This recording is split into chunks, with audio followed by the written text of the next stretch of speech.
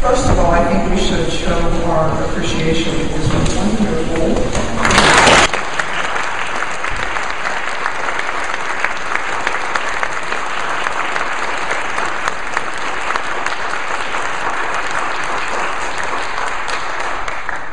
And while our attention is focused on them, I want to recall a story that some of you may have heard this summer. At the Battle of Gettysburg, there was a drummer named Peter Gibbert with the 74th Infantry. 50 years after the battle, the veterans from both sides were gathering at Gettysburg for a reunion. And Peter Gibbert started from Pittsburgh and decided, instead of taking the train that was carrying most of these veterans back to Gettysburg, he walked with his drum the 200 miles from Pittsburgh to Gettysburg. Fast forward 100 years, this past summer, Jim Smith, a drummer, decided to follow in Gibbert's footsteps, and meanwhile, he had acquired Gibbert's actual drum. And we're very honored to have the Yankee drummer, Jim Smith, with us today.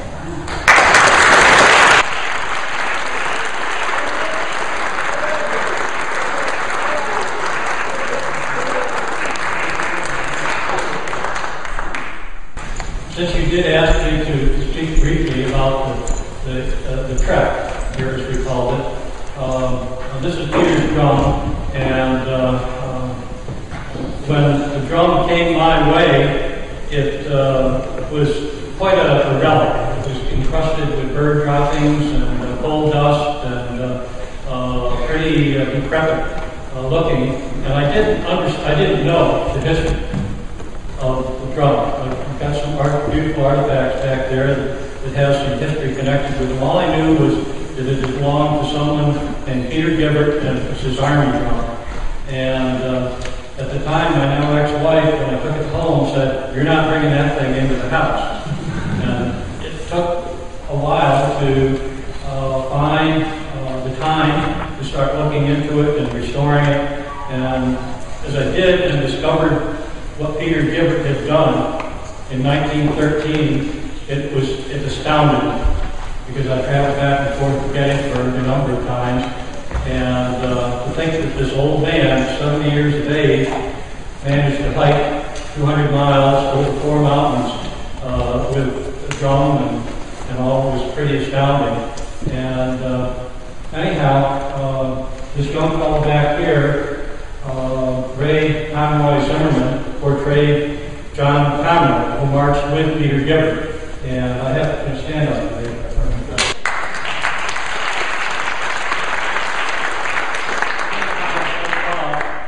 On May 26th, this year, as Peter Gibbert had done 100 years earlier to the hour.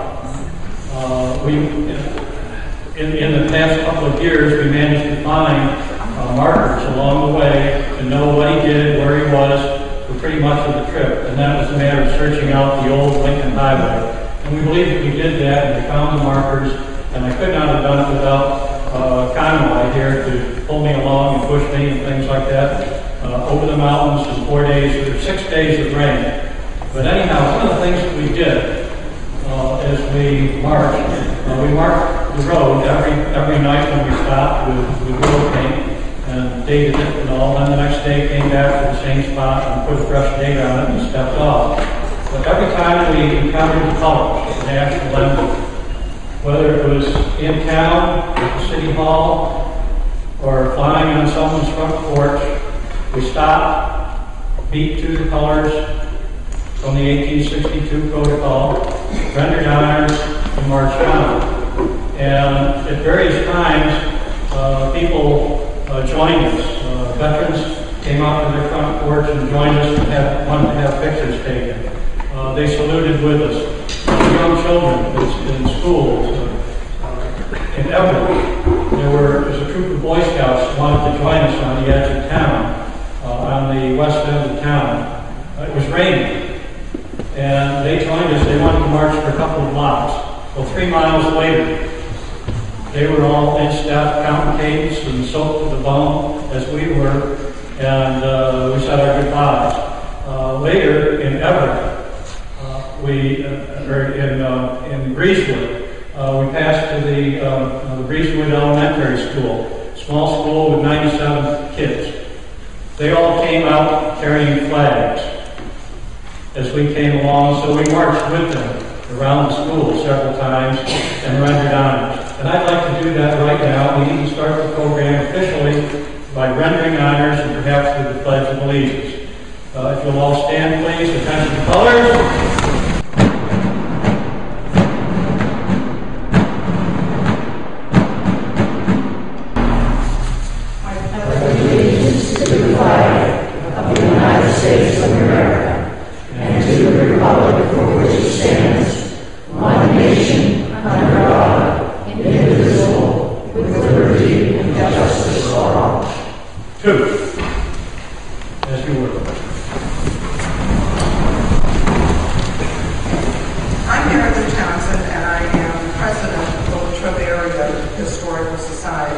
And I'm so delighted to see all of you here today.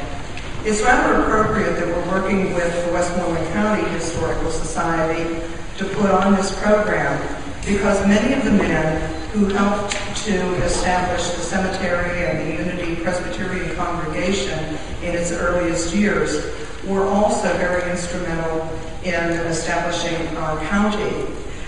For example, Robert Hanna. It was in his home the first court was held in Westmoreland County, and the first county seat, Hannastown, was named for him.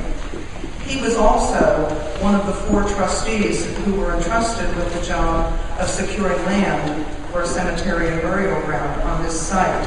A copy of the land grant with Robert Hanna's name on it is hanging in the back of the chapel. Another one is John Proctor. Before there was a church on this site, the local Presbyterians gathered on the corner of John Proctor to worship. And once, Proctor had been a part of Forbes' army that came through this area during the French and Indian War. As a matter of fact, a portion of the Forbes Road is right outside the doors to the chapel, on the other side of the wrought iron fence. When the county was formed, John Proctor became the first sheriff of Westmoreland County, and when the American Revolution began, Proctor raised the first battalion of militia from Westmoreland County. And in 1973, the battalion flag bearing John Proctor's initials became the official flag of Westmoreland County. It's the flag hanging at the back of the chapel, the saying, "Don't tread on me." Now, there is a much more extensive history of the church and the chapel in a pamphlet on the table in the back of the room. But our purpose today is to honor those 145 Union veterans, and we do have one Confederate buried in Unity, but the 145 Union veterans who enlisted during the Civil War and went off to preserve the Union. Before we start the program, I am going to ask, it came to my attention that there are a number of you who are here because you have ancestors among the Civil War veterans buried here at Unity. If you do have an ancestor among those veterans, would you please stand? And by the way, I'm one of them. My great-great-grandfather is buried here. So, wow.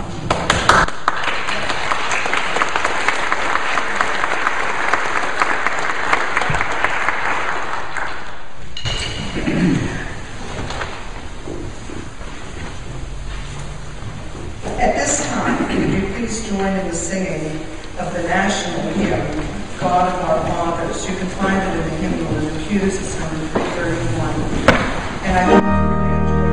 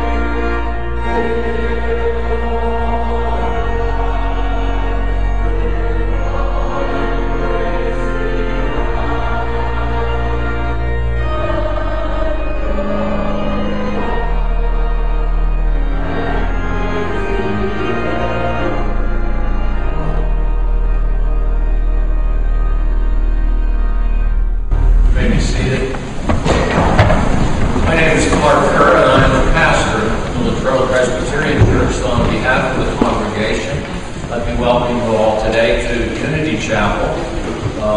As Mary Lou said, Unity Chapel has been one of the churches of the Presbyterian congregation here in the Greater Latrobe area beginning in 1774. This is the third of the three chapels that you sit in today. And so we are thankful that you're here, and we do welcome you warmly for this program. Lisa asked me to share a thought or two as part of a memorial meditation. I was thinking about the fact that we would together be singing the Battle Hymn of the Republic, which of course is a very well-known hymn, if you will, that represents some of the chapters of our nation at war. I thought, though, because we are celebrating the 150th anniversary of the Gettysburg Address, because we are remembering the Civil War today, I was reminded of another well-known song. I may be pushing the season just a bit, but probably not too much.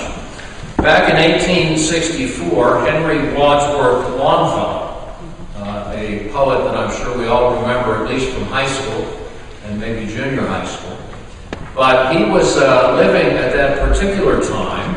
In 1861, when the Civil War began, there was a missile bomb that was fired, and his wife was killed by that early attack, one of the early attacks of the Civil War.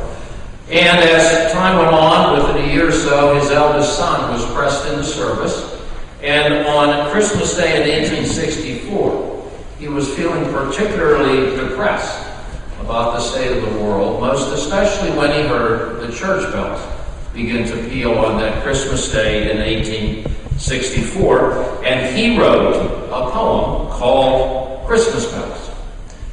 We know it better as I Heard the Bells on Christmas Day, their old familiar carol play.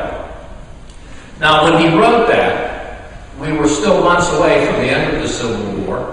The war had dragged on for some 4 years. The terrible toll that was taken in human life and in all of the other aspects of the Civil War were still very much in the very forefront, and people were at that point in time desperately praying for peace. He wrote these words that I'd like to share with you.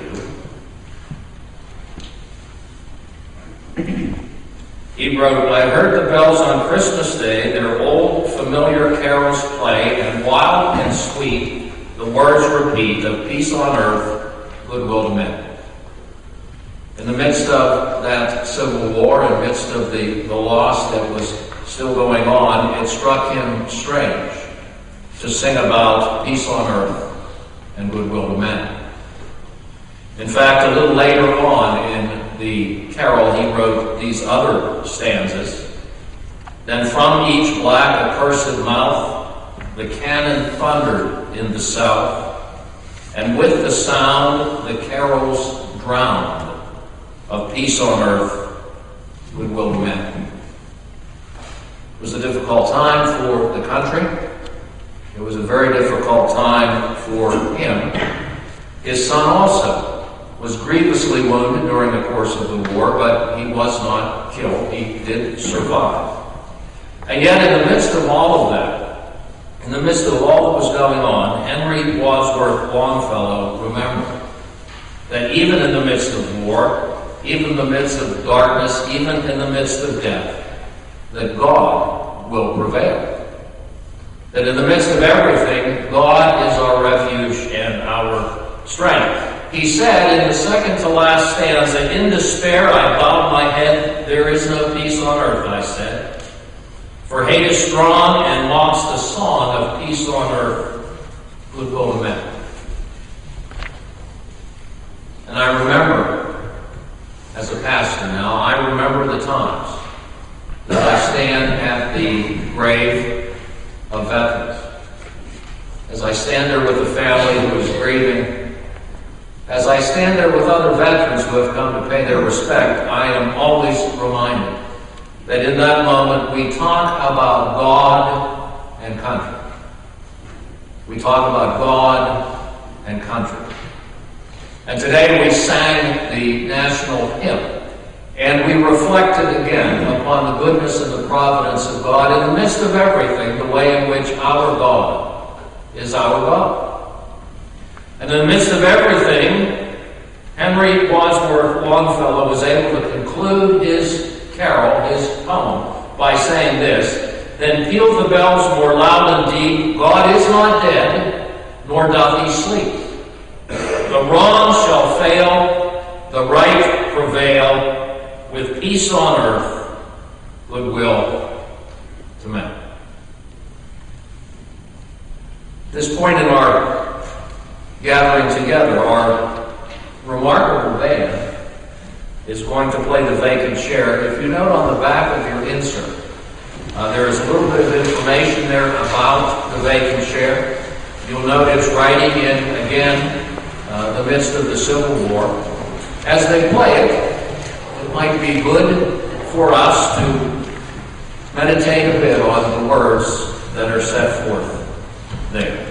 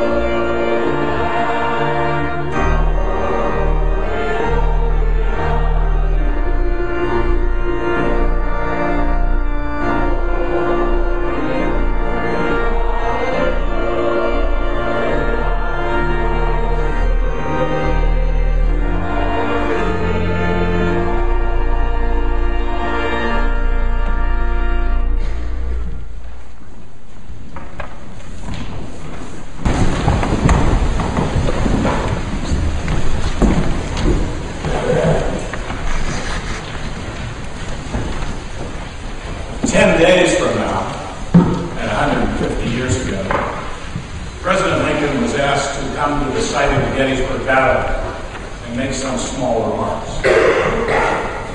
Please join me in reciting responsibly those remarks.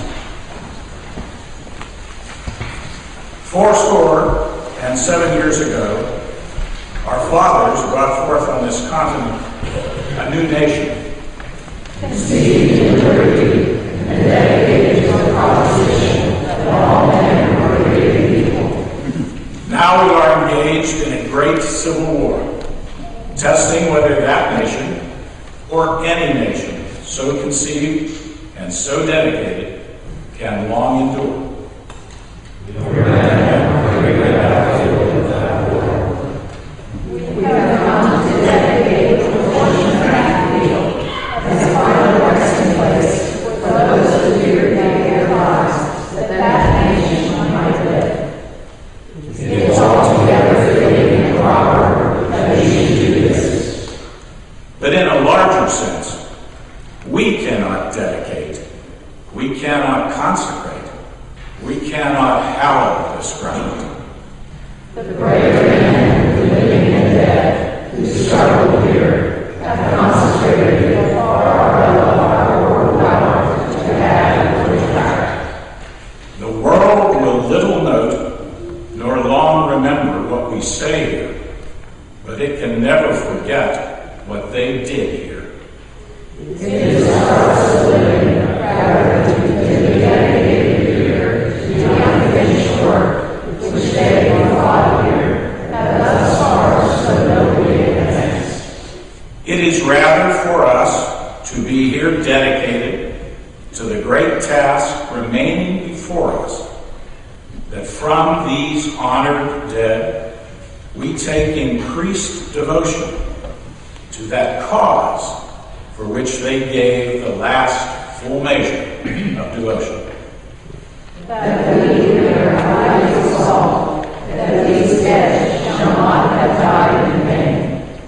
That this nation, under God, shall have a new birth of freedom, and the government of the people, by the people, for the people, shall not perish from the earth.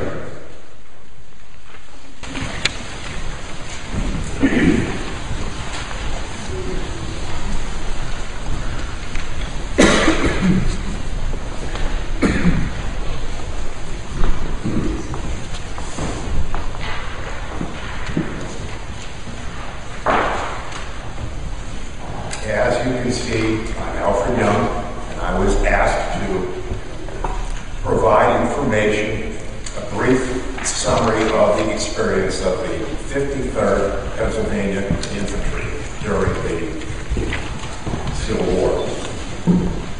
I might add, it is not easy to, one, follow the battle in the Republic and two, the Gettysburg Address. Every time I hear those, I read those, I get filled with emotion. And if I seem a little bit shaken, it is because here I am after those.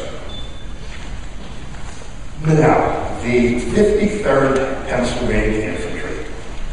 I want to place things in a proper perspective.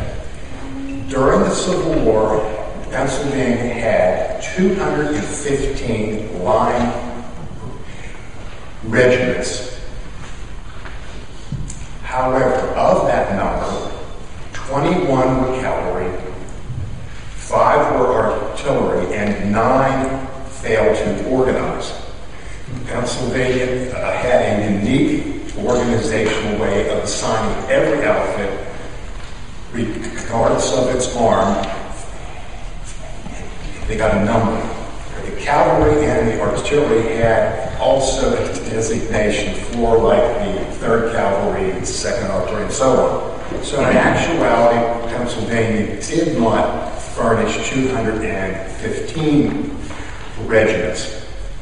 If you take off the number of the cavalry and the artillery, and 9 actually failed to organize, there are left 180 infantry.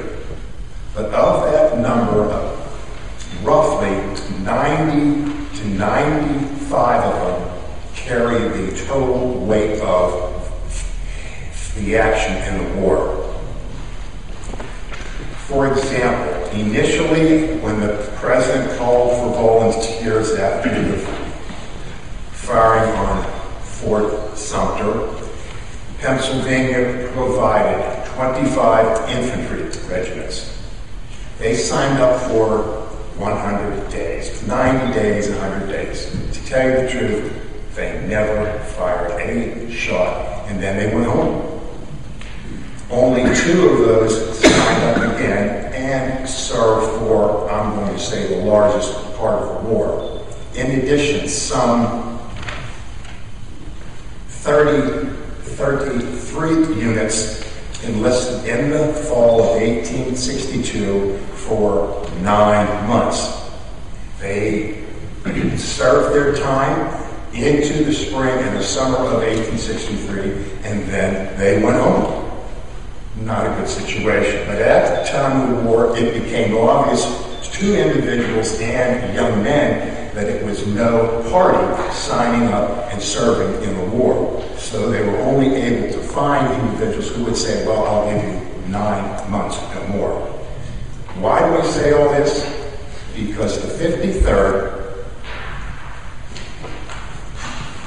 was organized in October of 1861. They then proceeded from Harrisburg to Washington, and they arrived there in November of 1861. From that point, they served in the U.S. Army for the entire war. They were one of only a few who served for the whole war. Now, the 53rd was composed of 10 companies. They were organized from individual counties throughout the state.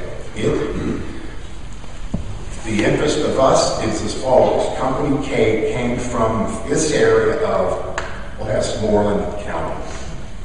Who were these men? They were all patriotic volunteers. They were primarily young men who felt that they should stand up for their country. In the Civil War, the average infantry regiment contained, at the outset, 950 to 1,000 men. By the time they proceeded and joined an army, they were down to 700 or 800 right away. What happened to those men? The other men, they couldn't even carry out and execute the march. They physically were not up to it. They became ill. They were sent to the rear and ultimately sent home. Within a year, that 1,000 is down to 400. By the time they're in action and they see battles, it's down to 200, 250, at the most 300. So, in the Civil War, what did the 53rd do? It was assigned to the 1st Division, 2nd Army Corps of the Army of the Potomac. Its initial action was in the Peninsula Campaign on the outskirts of the Confederate capital of Richmond in the spring of 1862.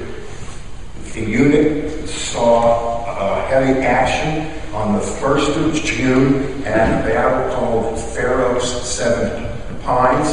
At that action, they sustained 94 casualties, including the regimental major was killed.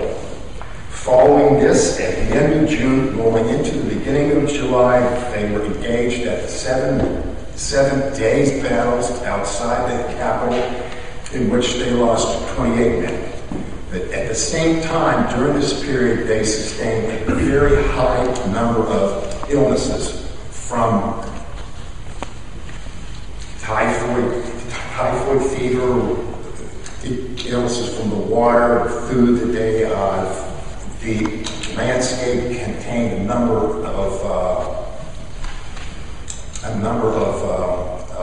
swampy areas and all of the exposures to mosquitoes and that sort of thing. Following the defeat of the Union Army at 7 days, ultimately the Union Army and the Second Corps and the 53rd then was pulled out and brought back to the capital in Washington, D.C. The next primary action was at the Battle of Antietam, in which they were part of the elements that broke through the Confederate line at the Sunken Road. I don't know about the battle. If you've been to Antietam, the Confederate had a line there. The Union was able to break the line. It was in the center of the Confederate position. The casualties there were only 25 though, so the regiment was well handled at the time. After the Battle of Antietam, the Union Army commander, General George McClellan, was cashiered, I suppose is the best word, by the President and the Secretary of War, Stanton. He was not aggressive enough, and the Union was looking to get something done. So McClellan was replaced with a general named Ambrose Burnside. You wonder about his name? Yes. He had long hair here, and that's the reason that they now call him Sideburns. Now, he advanced in December into central Virginia, arriving opposite the town of Fredericksburg on the Rappahannock River. The problem was General Burnside forgot to bring something to get the troops across the river. So they sat there and waited while they brought boats and bridges, pontoons is really the term. Meanwhile, General Lee, the opposing officer of the Confederate side, had all the time he needed to organize a stout defense on the southern side of the river. After the boats arrived, the Union were able to get across, occupy the town of Fredericksburg. General Burnside decided that he wanted to attack the Confederates on the heights south of the town, overlooking the town. They first tried an action on the left-hand side. That did not go well. It was not well organized and supported. But then he decided to attack them right up the town, up a slope called Mary's Heights. And the 53rd and the 1st Division, 2nd Corps, and the entire 2nd Corps took part in this assault. Now, what occurred that day was very, very sad. You have the town and the houses of the town and the streets, and then there's a rise. And it rises up, crosses the canal, and rises up to a crest of the heights, in which the Confederates posted artillery. About a third of the way down the slope, there was a sunken road. And on the downhill side of the road, there was a stone wall about shoulder high. And the Confederates then had posted infantry there.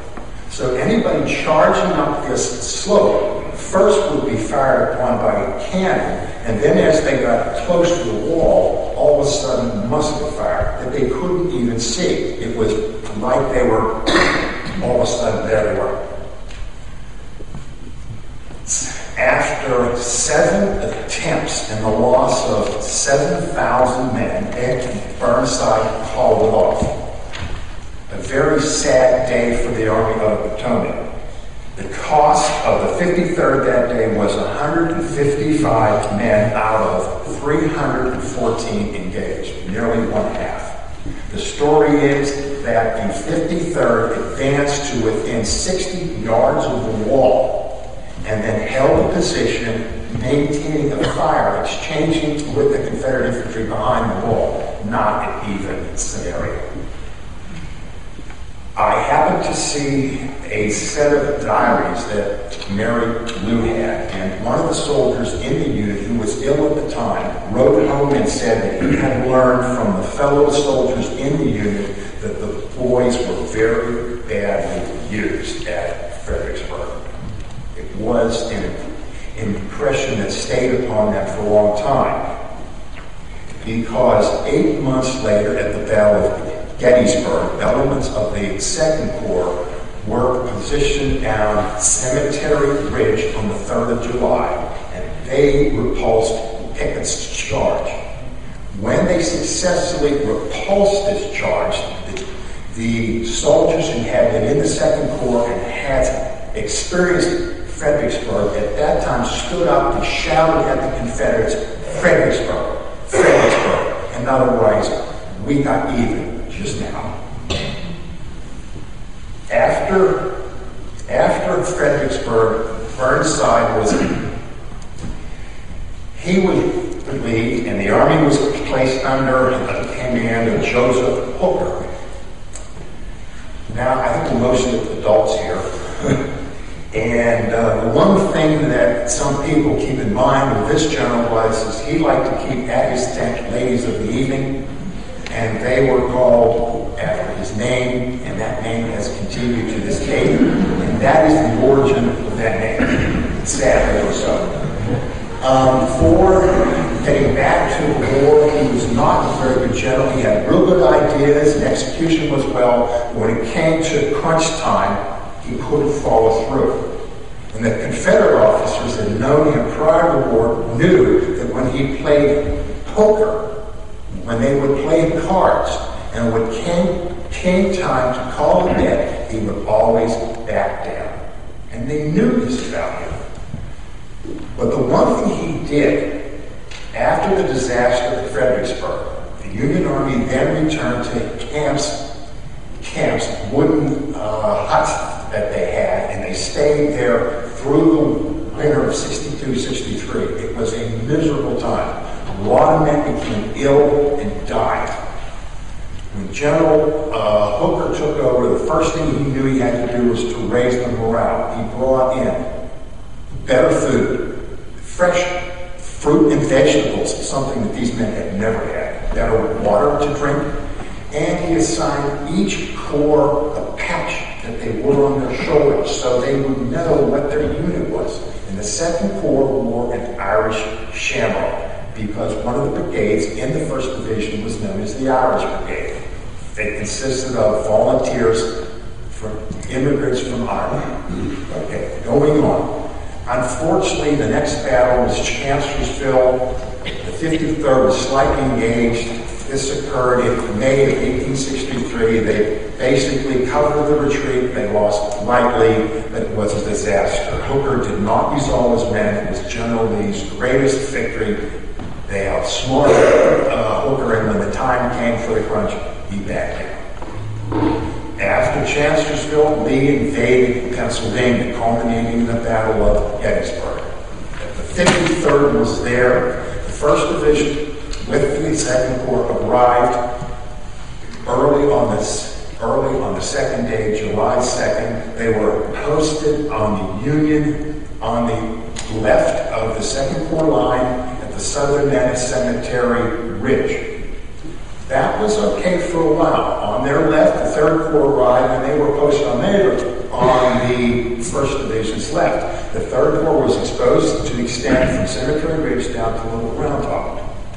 Unfortunately, in the early afternoon, the commander of the 3rd Corps, a New York City politician who was an aggressive man, Daniel Stickles, who up until this time, his most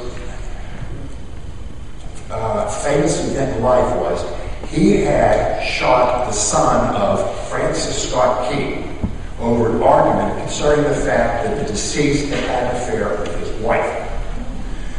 Stickles got off. He was able to hire some excellent attorneys. He got off on pleading insanity from whatever. And subsequently he gets rewarded, and he's a general in the Union Army. Well, he doesn't like his position that he's been assigned because the low point close to the round, it's low there, and he looks out in front about 800,000 yards, and the ground's higher along Gettysburg Road. So he takes his whole corps out there and posts them sticking out alone with both flanks in the air, and the 2nd Corps, 1st Division now has no one on the left, and out to the left front is the 3rd Corps. Little did they know that the Confederates had formed a line further extending to the left, and it was under the command of James Longstreet. And at 4 o'clock, he assaults, and the 3rd Corps gets clobbered. Part of the line is anchored in a topographic and landscape feature at Gettysburg known as the wheat field. The 3rd Corps starts screaming for help, and the whole 1st Division of the 2nd Corps is rushed to the wheat field, including the 53rd. At that time, they had in action 215 men.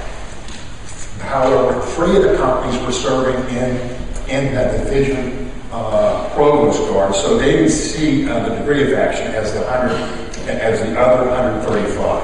But anyway, the 1st Division rushes in, stabilizes the Union line. The 53rd sustains 80 casualties. The battle there was so intense. In the division, there were four infantry brigades. Two of the commanders were killed. Another, including the commander of the 53rd Brigade, was wounded. By the way, that commander was Colonel John Brooke, who had been the initial commander of the 53rd. After the Battle of Gettysburg, the regiment sought action in the fall at Bristow Station, Mine Run. They sustained light casualties there. The following spring, Ulysses Grant arrived east to take over the Army of the Potomac and see if he could defeat Robert E. Lee. The initial campaign between those two was called the Overland Campaign. It started in May of 1864 and ran for approximately 5 weeks. It was a very sanguine affair. The battles were Wilderness, Spotsylvania, North Anna, and Cold Harbor. The 53rd and the 1st Division were lightly engaged at the Wilderness. They were kept out on the left flank, thinking the Confederates might pull something, and they really didn't see much action. However, at Spotsylvania, they saw action on the 8th of May, 10th of May, 12th of May, 18th of May, and 21st of May. On the 12th of May, the 2nd Corps massed in the early morning hours, and they attacked a section of the Confederate line and actually overran it. There were entrenchments with Abity out in front, but they succeeded, and they captured almost an entire Confederate division. However, the success was very short-lived. The Confederates counterattacked. Before I continue, the whole time this was happening, it rained. It had rained for the previous 2 days, and it rained the entire day of this. It was like a misty rain with a low fog, and you couldn't see more than 10 to 15 yards in front of you. So, the Confederates counterattacked. They were successful because Robert E. Lee himself heard the noise, rode up, had his reserve troops, and he was ready to lead a counterattack against the Federals that had broken through. The Confederates that were there with him said, "No way, General Lee to the rear," and and enlisted men from one of the units actually took Lee and his force, took them to the rear. Then they counterattacked, and they were successful. They drove the Union forces, including the 2nd Corps, out of the captured ground. Now, the Union forces jumped over the earthworks, and they were on the outside of the earthworks, while the Confederates got up to the inside of the earthworks. And then they stayed there the rest of the day fighting that way, with only the earthworks between them. If you rose up and you looked, you were likely dead in a flash.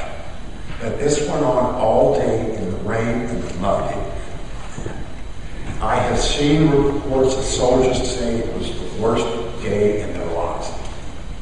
At the Battle of Spotsylvania, the 53rd sustained 177 casualties. It was the largest they had in the war.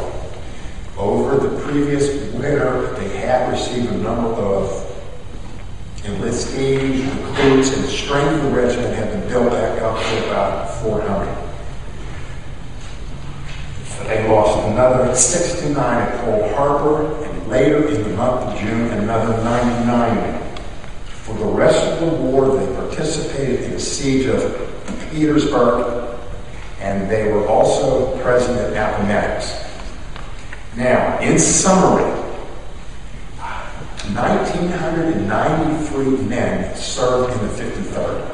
This included conscripts and subsequent enlistments.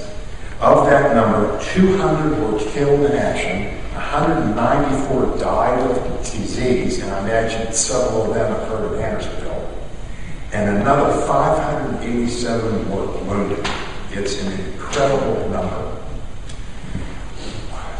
You may ask, why am I being asked to talk about this?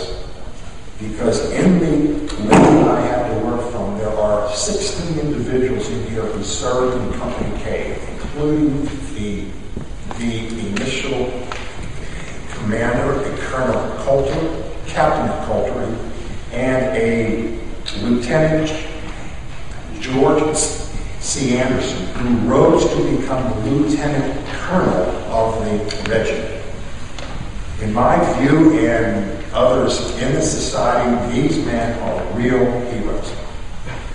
They did their part. Some of them were wounded, not just one time, but 2 times. I don't know how many of you have ever served in war, but once you get wounded, you're not anxious to go back. I want to say one more thing, I'll close.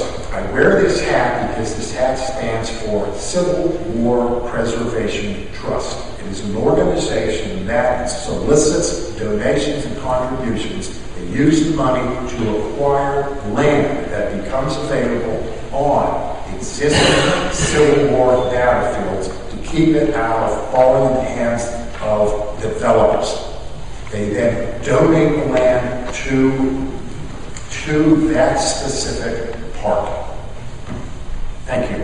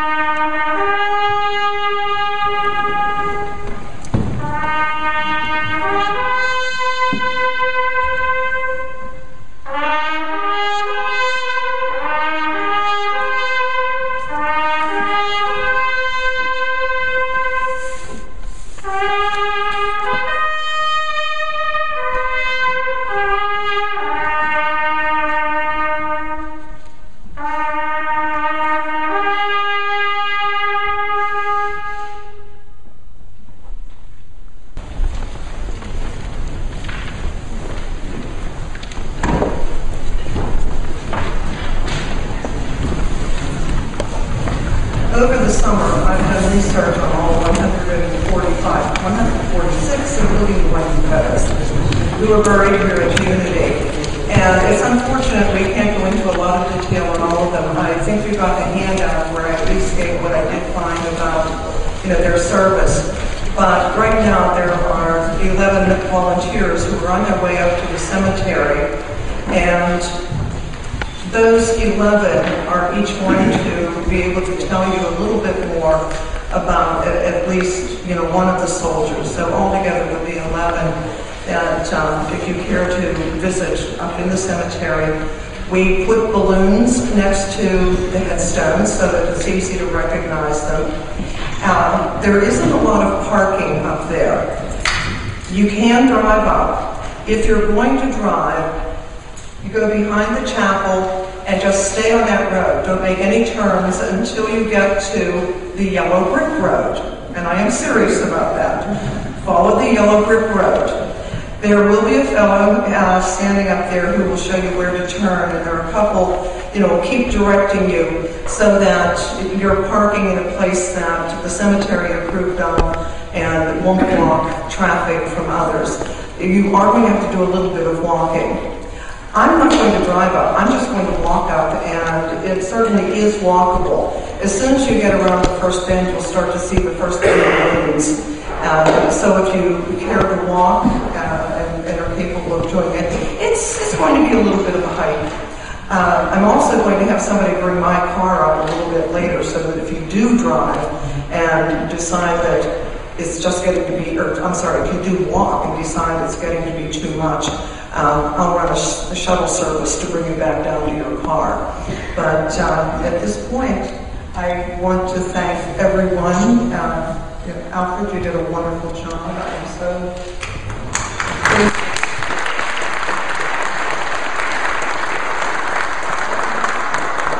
hopefully we'll see some of you